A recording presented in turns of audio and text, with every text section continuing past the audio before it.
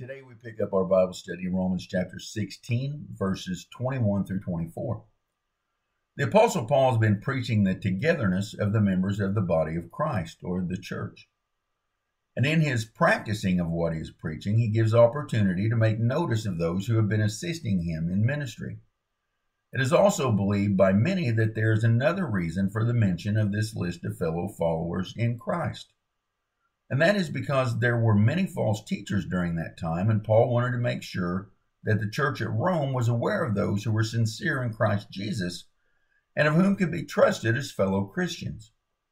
One person that Paul notes here is Tertius, of whom we are informed has been the scribe for Paul in the writing of this letter to the church at Rome.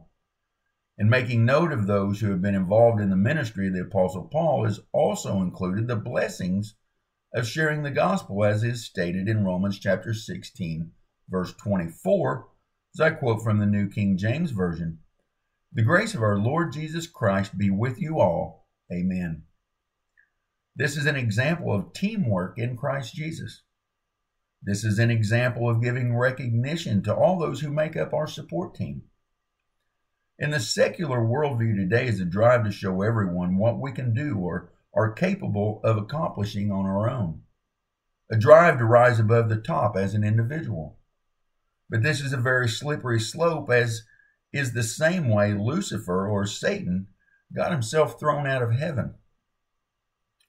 The Bible teaches us that all we are is given to us by God, and that as we put our faith in Him, He reveals to us in His timing each step of His plan for our lives, which includes many other people that we may or may not notice along the pathway of life.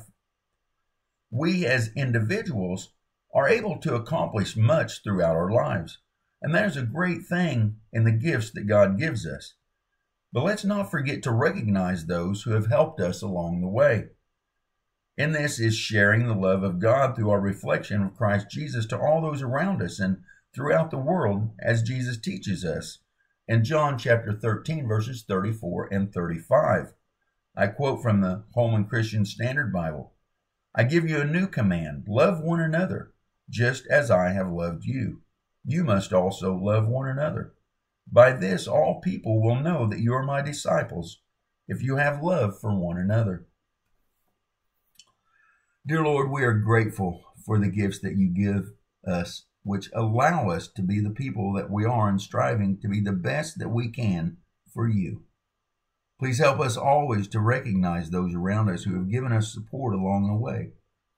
Please help us to see that when we make the statement or insinuate, look at me, we're making the same statement that Lucifer made in being self-centered and arrogant when he believed that he could thrive without your help and receive glory that is only meant for you, Lord. Please help us to portray the humility of Jesus in our lives, that we would truly glorify you through our lives in recognition of our dependence on you, as we are truly meant in life to be, in Christ. In Jesus' name I pray. Amen.